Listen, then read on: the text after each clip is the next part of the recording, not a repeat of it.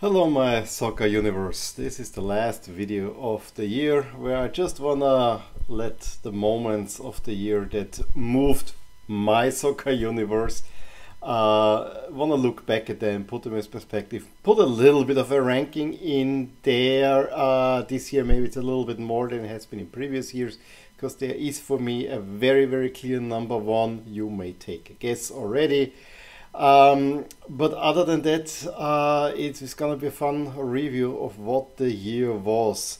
I have here in the background, there are a few teams that we will be talking about during this video. There will be a few wardrobe changes as well.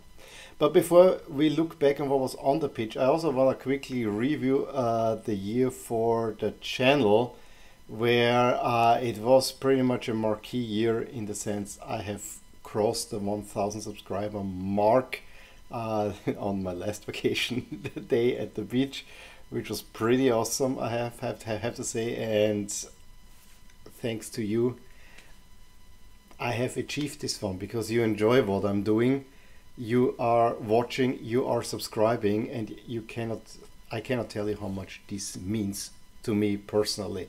And to top it all off, I even got a notification that for the first time ever, I will actually make a little bit of money, of my venture here. So, which was never the goal, but it's an added benefit that honestly, I have to tell you, turning my passion in a little bit of a reward, that is awesome too, I have to say. And for that, let me now thank you a whole lot for all this. Now in this video, as you can see the storylines, I'm wearing a LASK jersey. There's really not much that I can say about LASK, but I said, you know, it is my hometown team. It is the team that I support the most. Their year in review, it was a horrible spring. It has been a pretty good start to the season. Things look much better. However, the biggest news, and there's once I will mention them in the countdown, but there's one big silver lining on the horizon. That's of course the new stadium is being built, and you know, I'm living on the hill above the town, so every time I go down I can actually see the stadium being built. You see it now. It is a proper stadium. This will be probably one of the most exciting moments for the upcoming year. But enough of the past, of the upcoming year and me talking about myself. Let's talk about what happened this year. What are the moments that moved me personally? And we'll start off with, it has been a remarkable year for English club football, and there would be so many things to choose from. We had a title race that was really enthralling. We had Liverpool playing every possible game this season, all the way in the running for 4 titles. They got the two cups, lost the Champions League final, and lost on the last day against City in the title fight, where honestly all the points were pointed to City. We also have now in the current season the amazing run that Arsenal is on potentially on its way of dethroning City. We gotta see about that. However, it's also this season that I think the most remarkable story to me is Erling Harland running riot through the Premier League. We knew that he's a great goal scorer. He has scored his goals in Austria. He did it in the Champions League for Salzburg. He went to Dortmund, immediately made an impact, was unfortunately injured, and you know, you could also see that he may not be the striker that put them ahead of Bayern, but he was a lethal striker. However, if you put one of the biggest young talents together with the best squad in Europe, the result is amazing. He is on par to score more than 50 goals. He already has scored more than 20, and it's just past Christmas, which never has happened before. He would have won the scoring title already in previous seasons. And for me, one of some of the worst takes of this year, and what makes this even more exciting in a way, is that so many naysayers, especially after the Community Shield, said, nah, he will have to adapt to the Premier League. boy, did he take time adapting. He took no time adapting. And it got a little bit quiet around the World Cup because nobody didn't qualify. It sure made sure that we'll still be talking about scoring against Liverpool almost immediately, and then 2 more now as well in the league. It is just, he is on fire. He's probably at the moment the most exciting player around to watch, and it actually makes watching City games worthwhile because you have this additional extra in there. And so for me, it should be all about him. Let's see where the season will go if he can stay healthy.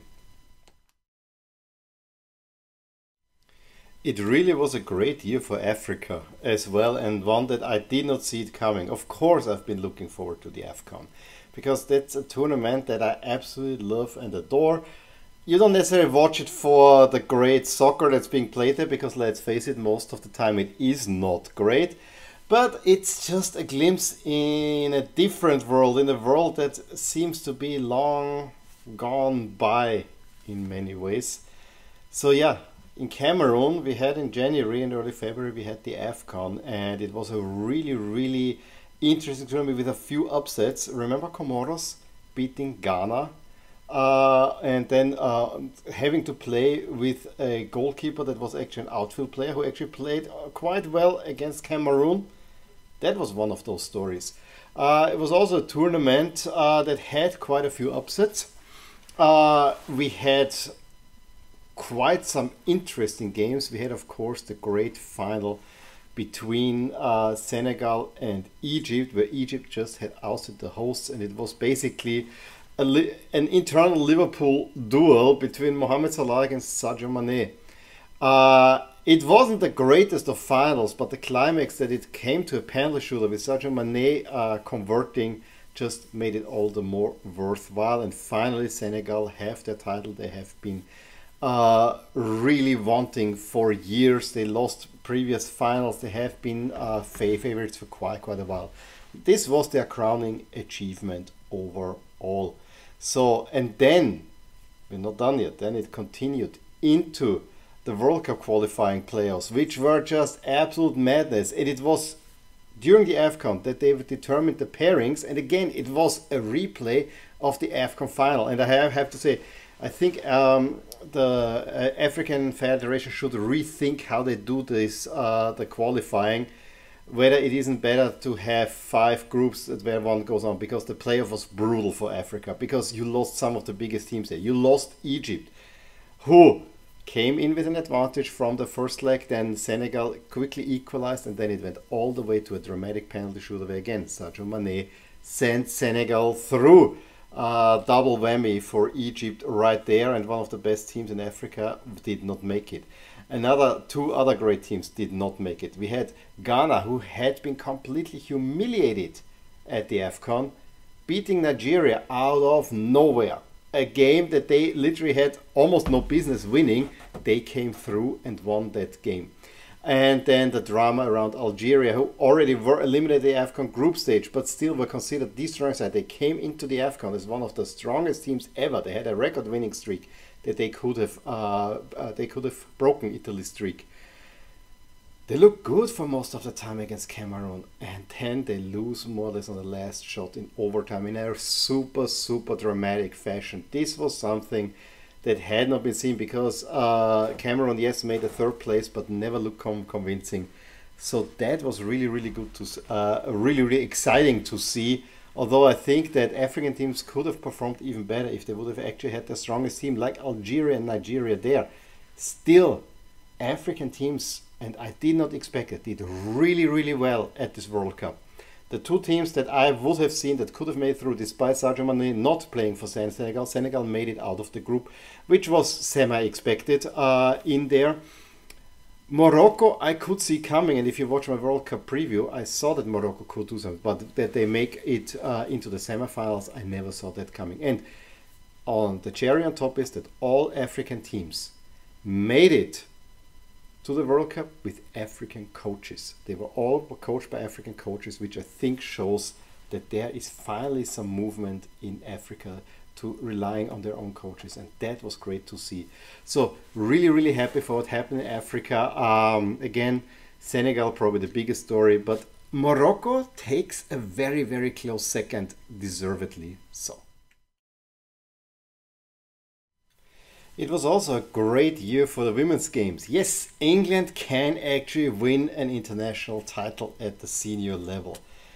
We had the Women's Euros in England with Spain probably the best team, but receiving really rough news that their best players, especially Putellas, not being able to play at the tournament, which kind of opened the door for England, who were coached by Sarina Wiegman, who not only got the Netherlands the 2017 title, but also got them to 2019 World Cup final.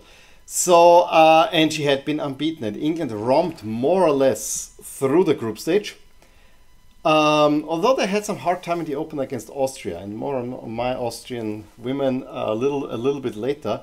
Then they had a really tough time against the Spanish team that still was good, but had to get past them, and then they made it all the way to the final. I think in the semi-final, I don't remember. There was a great goal scored against Sweden, and then the final. I mean, Germany was the other great team in the tournament, one has to say, and it was a worthy final. The only downside to me is that England probably should have played in red against Germany in white. That's how it should be. However, they played in the other colors, where in the end Germany they could draw level. They probably found themselves aggrieved that some refereeing decisions did not go their way, but in the end to a great goal that gave England the lead, and then a stoppage time goal saw England win the Euros on home soil. Football was coming home in a way. It was also great for the Austrian women, who survived the group stage with England and Norway, which was not entirely expected. They confirmed what they showed in 2017, and then had a rather unlucky loss, typically Austrian way, an unlucky loss to Germany. However, it ended on a sour note by not qualifying for the World Cup, which will happen next year, losing to Scotland in a playoff which was not expected, and left the year a little bit with a sour taste for one where you could have actually looked very positively on it. UEFA's lesser club competitions, you usually get short shrift by especially English-speaking media, but I gotta say I really enjoyed the initial Europa Conference League. There were some really great games in there. It was also the one point where, especially in the spring, Lask actually shone a little bit. Yes, they were eliminated by Slavia Prague, deservedly so, but they left the competition by winning a game, the return game. They lost the first leg 4-1. They won it 4-3 after being 3-1 down. Slavia with nine men only. So, you know, it was a little bit, but at least there was a positive trend, and you got some points for the 5-year ranking there as well. So this was a little bit, yeah, Lask very good. However, it was Roma's competition. But I want to also point out, this competition has some really interesting ties. We had a Leicester against PSV matchup that was really tight, and was won then by PSV. I think in Leicester they turned the game around. We had Roma against Bodø Glimt, who had beaten them. They made it through there. We had Feyenoord against Slavia, an absolute crazy game. The semi-final between Marseille and Feyenoord was great. We had also PAOK, should of course mention them, making it into a quarterfinal there. So really great stuff. The final though between Roma and Feyenoord was more of an Italian affair, where Roma used the one weakness of Feyenoord, who then stormed back to take a lead through Zaniolo, and unfortunately my guy Gernot Trauner made the crucial mistake there.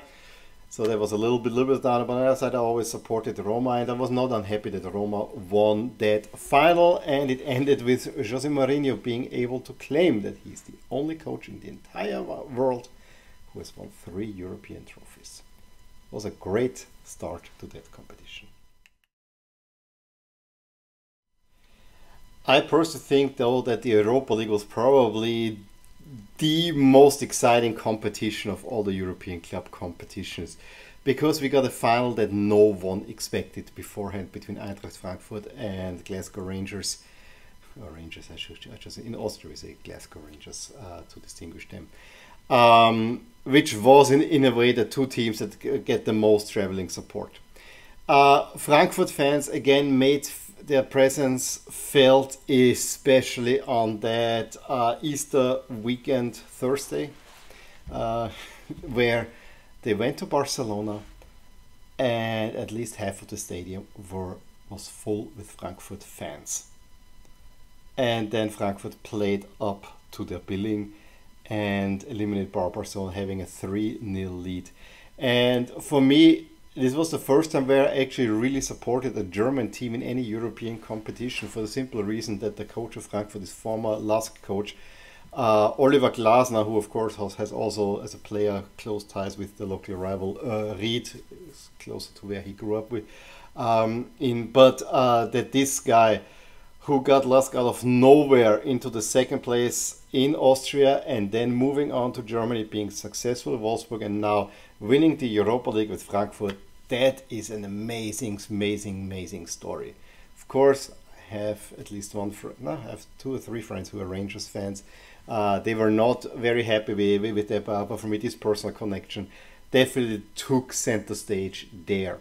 But it was not only the Barcelona-Frankfurt game. We had, of course, Rangers, the fight backs against Dortmund, which were absolutely crazy. We had Rangers against Leipzig, another absolute a crazy game. We had Frankfurt going to West Ham and causing them trouble, where actually West Ham fans were really looking forward to making it to a European final. There were so many great storylines in that competition that it was truly enjoyable. It didn't maybe have always the high class that we expect from a European competition, but there was definitely drama and definitely many goals being scored. So yeah, Frankfurt winning the Europa League is probably one of the biggest stories, at least here in the German-speaking world. However, as great as the runs by Roma and Frankfurt were, I think Real Madrid takes the title for the most impressive run to a European title. And I have heard Real Madrid described as the most undeserving champion of all time. And I want to argue against it, because they beat every single top team in Europe. They did not take the easy route. This was not a Real Madrid title as when they had the 3 consecutive ones in a row where you actually thought, the draw always fell in their way. Absolutely not this time around. Real Madrid had to make it the hard way. Remember the draw that had to be retaken where they first got Benfica? That would have been a Real Madrid. No, they got PSG. They got outplayed by PSG in the first leg, where Ancelotti just parked the bus and was almost sacked because Mbappé scores a very late winner after Messi missed a penalty. They find themselves down. It was totally the Mbappé show at the Bernabeu at a time when Mbappé was about to move to Real Madrid. More on that in a little bit. But that was just remarkable to see. But then in addition, out of nowhere, Karim Benzema scores a goal. He gets a second goal. And then suddenly PSG fall apart. Then they play Chelsea in the next round. Replay from a semi-final just a year prior. Outplayed Chelsea in the first half. But Chelsea actually had enough fight back quality to make it competitive. And then in Madrid, Chelsea are the better team for most of the time. However, Real Madrid just managed to get the crucial goal. And again, wonderful Modric pass on that. And then in overtime, they win it. A game that Chelsea, there was the goal that made it 3-0. That would have surely set Chelsea through. It was an offside. It was all top 10 what happened against Manchester City, the best team in the world. And of course, we had Guardiola against Real Madrid, which is always a storyline. Let's face it, in Manchester, Real Madrid were lucky to lose 4-3 because City outplayed them largely. City held a 1-0 lead going to stoppage time, and Real Madrid scored 2 stoppage time goals. Where have I heard that one before? Unbelievable. And then they scored a winner in overtime. Again, They were maybe not the better team, but they were a team that you had to beat, that always had to believe to come back. It was just unbelievable what Real Madrid did. Yes, there was some luck in there, but I think having the willpower to go in there and knowing we are Real Madrid, that is a different story. And all three, they had always played the second leg at home, so the Bernabeu was rocking. And then in the final, yes, Liverpool controlled the early stages of the game, but in the end, Real Madrid then won it by being clinical, and Liverpool again missing their chances. Again, Liverpool in all the cup finals that they played didn't score a single goal. Overall, if I think about it, yes, there was some luck involved in all the 4 stages. Yes, they were eliminated at least 3 times, but not quite. And that makes, I would argue, this run the most impressive run that we have seen from any European team, because they were outsiders 4 times in a row and won every single time and are your European champions. And what I like the most is that it was done under Carlo Ancelotti, who had this laid back approach, even conversing with his great players. What shall we do? How should we approach it? It was really, really impressive. And so I'm very, very happy to say that Ancelotti won another Champions League and Real Madrid were again the kings of Europe. How unexciting and still very exciting was that. The 4th entry on this list is unfortunately a sad one, and it's the very recent one. I'm shooting this a day after it has been confirmed that Pelé was passing. It's of course the passing of one of the greatest legends of the game in Pelé. I made a whole video on my thoughts on that. Again, he was more than just potentially the greatest player. He was an icon. He was the first global superstar. He put Brazil on the map. He was probably also the first superstar of African descent to make the game. And in addition, he probably has done all the moves that we associate with certain players. He has done them first. I will keep it short. Rest in peace, Pelé. The world will miss you. The world will miss your smile. And I think Brazil will have an extended period of mourning. It was not a good start to their, or not a good end to their year overall. I just realized that with the frequent wardrobe changes, I sometimes forget to put on the glasses, which makes it an extra fun video. We had, staying with the end of the year, just before that we had actually a pretty big tournament happening in November and December, which of course was the World Cup. A tournament that was so entertaining in a way that it gets more than one entry on this list. And I think while it started out relatively slow, although there were a few upsets, named by Japan over Germany, it really kicked into a different gear once the group stage ended. And I have to say this was the most entertaining end to any group stage that I've seen.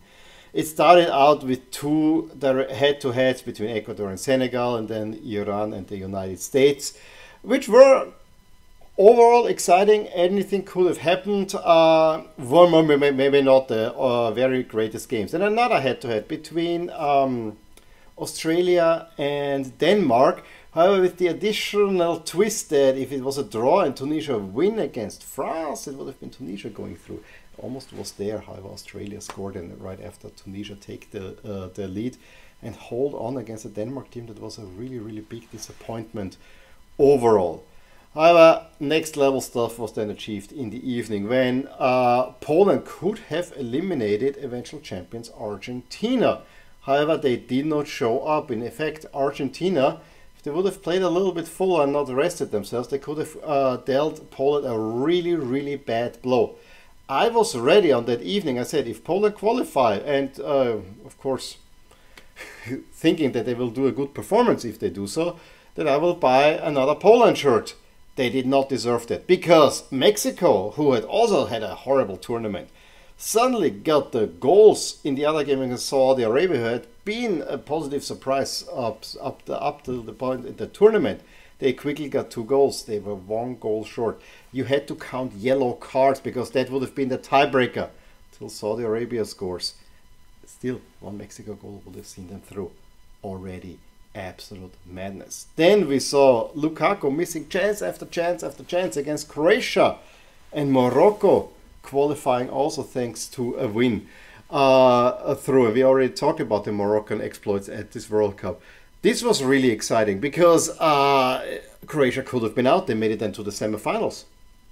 Also, the Morocco game, if Canada has a little bit better goal scoring, could have well gone that Morocco is also out. So it was all in the balance there as well, but I think it hit really fever pitch where Japan played Spain and Germany against Costa Rica. And there was a point where out of this group, Costa Rica and Japan would have made it through. Japan, by the little margins, the ball was not over the line, beat a Spain team that had a comfortable lead. Costa Rica, I think, turned around against Germany, if I remember correctly. However, the Germans came back, but Spain basically stopped and said, maybe we'll take the easier route because I'd rather play Morocco in the next round. How did that work out for them? That was this was almost too much to take. That on the last day, we had the big fight Uruguay-Ghana for a place in the next round, except that South Korea beat a B team against Portugal in the last minute, and Uruguay was a goal short. Uruguay got eliminated. Also drama, although for a time it didn't seem like it. And then we had a head-to-head between Serbia and Switzerland, where also Cameroon got the surprise win against Brazil at the end. However, at that point Switzerland had the game more against Serbia wrapped up, although they found themselves after 1-0 lead 2-1 down. So really, really exciting this end of the group stage. I don't think we will get... I didn't think that we can get anything better during the World Cup. Well, I was proven wrong, although the World Cup was really, really good overall. Not saying it was the greatest, but what happened during that end of the group stage almost was the best thing that happened at this entire World Cup, and it was definitely the best end to a group stage. And I'm mourning the fact that we're expanding this World Cup, because this can only happen with 4 teams in each group, and there are 8 groups, because it's very clear the top 2 go through. But yeah, I messed up my rundown. You usually give the honorable mentions before the top 3. Well, this time around, I think it actually just doesn't do so badly to do it before the final 2 rounds.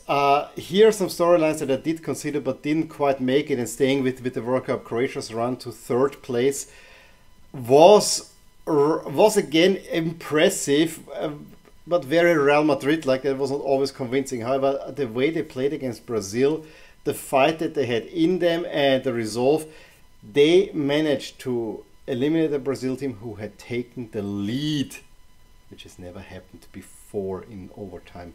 That is so. That was pretty impressive there. They fell flat against Argentina, but then managed a very credible 3rd place player, and Luka Modric definitely should be considered among the players of the season. Slightly related to World Cup is another story.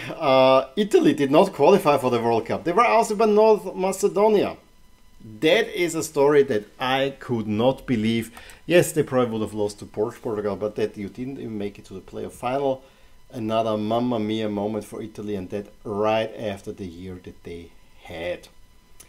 Another one that I want to mention, we have Freiburg here in the German Bundesliga. The Minnows were kind of making a big run. I named Freiburg because they made it to the Europa League relatively easy. They made it to the cup final, where they were very, very unlucky to lose on penalties to Leipzig, who claimed their first title. But now they're still very much in the front of the Bundesliga, and also doing very well in the Europa League. But there's another team that has to definitely go in there. That's Union Berlin. Long-time league leaders earlier in fall. Really a team that should, probably many would say, should not be in the Bundesliga. However, with great management, a very distinctive, not always pretty style, making it deep and rocking the Bundesliga now for a 4th, I think it's a 3rd or 4th season in a row. Unbelievable. Really, this is an unbelievable feat. Makes the Bundesliga a lot more exciting, although we know who is gonna win it every year. But other than that, it's really, really great. We also have to talk about these guys here. Barcelona, what a mess of a club.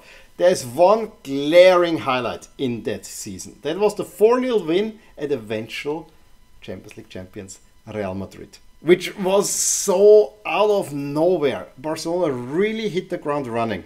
Then came Frankfurt and all fell apart. They still finished with a weak season, second in the league. They had no money and they made a transfer summer that beggared belief. They lose to Real Madrid. They didn't look good in the league for a while. They were ousted in the Champions League rather handily in the group stage. And they still find themselves against league leaders. This team is a mess. In a positive or negative sense, financially, I don't know what they're doing. I think they're taking a high-stakes gamble. They probably will want to win the Europa League again until they run into an opponent. It is very interesting what's going to happen. Speaking of mess and drama, there are two players that caused a whole lot of drama. Harland's move to City was actually quite smooth. Mbappé staying at PSG, that was not smooth at all. Anything but, because he thought he had signed for Real Madrid. And that was the biggest drama in the summer. But he stayed with his hometown club because he had Messi and he had Neymar. But that relationship, although they got a new coach and it all seemed to be gelling, then suddenly, around the international break in September, he kind of made a, I don't like the position that I'm playing in. Like a big baby showing up. The one alleviating stance is that, of course, he was then the star for France at the World Cup, kind of cementing his place that he's probably, together with Harland, the next big thing. But we have also an aging star in there, in Cristiano Ronaldo, who unfortunately, yes, he had a really, really rough year on a personal level. But in a way, he cannot accept that he's not great anymore. No one wants him at this moment. At this time, we're talking about that he's moving to Saudi Arabia. The one thing that he made sure of is that he is claiming the headlines. In the run-up to the World Cup, which was only 1 week, there was only one topic. It was Cristiano Ronaldo. He then scores at the World Cup, becoming the first player to score in 5 consecutive World Cups. He has a record. He has his goal-scoring tally. I think he will get the 200 caps for Portugal, which of course are also a world record, of course. So he has gotten a few records. However, the last few months have been rather poor for him. And then Portugal played his best game when he was benched at the beginning, and his replacement scored a hat-trick. Not a good year for Cristiano. Of course, Cristiano's year was not improved when his eternal rival went on to carry Argentina to win the World Cup in what surely has been the best World Cup final of all time. Which, admittedly, World Cup finals not always the greatest games, but the drama that was there. It topped the World Cup group stage, which is something I could not imagine. I even said that after group stage. This is where the World Cup reaches its highlight.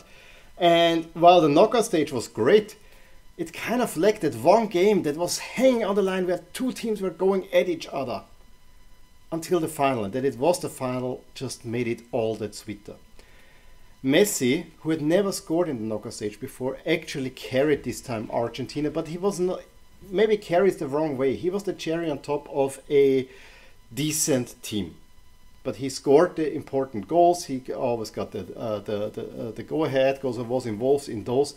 So he was actually quite instrumental in that at the age of 35. Going into the final, however, I thought that France overall looked a much better team. And I was gobsmacked, and I still don't understand what happened in the first 70 minutes or so for France. Argentina, as in all the knockout stage games, they had a 2-0 lead, seemed to be cruising. And then there comes the penalty. Mbappé scores a minute later. Brilliant move, and I should not forget, it was a brilliant move for France that gave Mbappé his second goal and equalized the final in the 82nd minute. A final that was going for Argentina all the way. I wouldn't be remiss to say that the second goal for Argentina, the first one was also a penalty, but the second goal for Argentina was probably even better because it was a total team goal where I think 7 Argentinian players were involved in the build-up. It was a brilliant piece of football. Argentina take the lead again in overtime. You thought it's done. Another penalty given. France equalize. But then, in the last minute of the game, it went all crazy when Colomboani missed the sitter, and then on the other side, Lautaro Martinez does the same for Argentina. This was a game, I love penalty shootouts. This was a game where I really regretted that this went to a penalty shootout. Not because I knew that Argentina have a clear advantage, because I felt that this is a game that should have been decided on the pitch right there and then. But afterwards, I mean, the emotions in there, this was probably this. Emotionally, I was drained from two teams that, yes, I care about both of these teams, but it's not that this was kind of, I was definitely more nervous when Italy played last year in the Euros. There, I just wanted to have a great game, and yes, I was slightly more for France in the game, but I was emotionally drained for over a day. I needed some time for me to find it. It was an absolutely amazing final. An amazing final. This is the rarest of things that you ever get, and this is something that has to be truly appreciated, I gotta say. And I was so happy that I could see this one, and that my family could see this one, because, you know, my girls, they got also very much into that. This was nail-biting stuff, and they could experience that. That actually put the cherry on top. But what could top this, the greatest World Cup final ever, Messi's crowning achievement? Well, if you're a viewer of my channel, you know there could have been only one choice. Milan winning the Serie A title in the most amazing fashion. For around 3 to 4 weeks, late April, early May, I was a nervous wreck. I literally was a nervous wreck. This was the World Cup final extended to an entire month. Yes, life gets in between, so you have some moments where you come down. But it was for me not a foregone conclusion. Inter just seemed too strong most of the time. However, Milan found another gear with a team that was definitely not the strongest one. First, Napoli fall away, as they typically tend to do. Milan getting big wins at Napoli, for instance, to get them closer. And then this one evening where I didn't want to watch. I think I watched, it was a Champions League night. I know Inter always had this make-up game against Bologna in hand, where so whenever Milan was still in front, I thought it doesn't count because Inter is gonna destroy Bologna relatively easy. Kudos to Serie A for not giving those 3 points to Inter, because that would have decided the title. And it was just before that Bologna game that Milan had probably the biggest, and I hope I'm getting this right now, Milan were about to lose to Lazio. A game that they had to go ahead, and then with a last minute Tonali goal, they get the win that galvanized the fan base and everyone. This is because Milan had, I remember making even a video saying it's so frustrating to watch Milan, this 0-0 at Turin, they cannot score goals. That game against Lazio gave Milan the boost, and then it was clear they need to win out or they can drop one, because Bologna not only drew against Inter, a draw would have been enough, because Milan would have held the tiebreaker because they won the derby, which was another great moment this year when Milan won this derby thanks to 2 Giroud goals, a derby they had no business of winning. Let's face this. It's the sweetest derby win that I can ever remember, and I count the 6-0 and the 5-0s in there. This was the sweetest derby win ever, because Inter outplayed them but didn't kill them off, and Giroud, as I like to call him, my second favorite Frenchman of all time, scored a brace, gave Milan an important win. But you still, with all the frailties that Inter showed, Inter was a way too emotional team. Milan was also not great until they became great when Bologna won this game, because at that moment Milan could actually drop points as well. And then it was only 4 games left. And against Fiorentina, yes, you could afford a draw, but not in the first game, because that would have taken out all the momentum. Very late on, they get the goal. Such a relief. And then it went relatively easy. There was a game in Verona where they found they had to fight again, Tonali coming through. but ahead of the last match day, it was pretty clear if Milan win at Sassuolo, it is all done. There was also the game against Atalanta, the second to last, that I have to mention, with Theo Hernandez scoring a coast-to-coast goal. Brilliant. I was buzzing, but you know, it was always, I'm not sure if they can make it. I'm not sure if they can make it. And I know Sassuolo has been a team that has been a thorn in their side for most of the time. However, in Sassuolo, or in Reggio Emilia I should say, Milan have performing really, really well. And then you saw it. The stadium in Reggio Emilia was full with Milan fans. The greatest away day of the entire year. And yes, I'm counting the Argentina fans at the World Cup. All of Milan descended on that one pitch, more or less.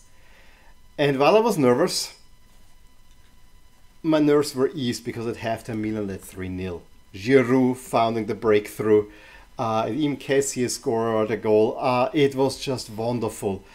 It actually allowed me to the second half to calm down, because I told everyone I will be a wreck through that game. I was not. When it was 3-0, I said, okay, that's it. And at the same time, there was also the EPL decider, which did not help matters, because I would have loved to see both. I stayed with Milan because that's the more important for me, bar none. Milan winning the title. The only sour point at that day is that Zlatan's goal did not count for an offside, because he would have deserved it. Because it's because of Zlatan in the end that Milan came back to the top of the league. This was my moment of the year. Milan winning that Scudetto with the celebrations afterwards. It was just brilliant. It was brilliant. It made my year. I'm still so proud of them. It might be a fight to repeat the title. As long as Inter don't win it, I'm fine. I'm fine, because that one, they're both now 19. I want Milan to win the 20th before Inter. That's now the goal. So yeah, those are my big moments for the year. What are your moments? Please leave a line below. Give me a thumbs up if you enjoyed this video. Subscribe to my channel if you want to see more videos like this. I will talk to you soon. Bye. Hey there, I really hope you enjoyed this video, and if you did, here are some videos and playlists that you might enjoy too. Also, please consider subscribing to my channel and hit the little bell icon so you get notified whenever something happens in my soccer universe. And with that, have a wonderful day. Bye!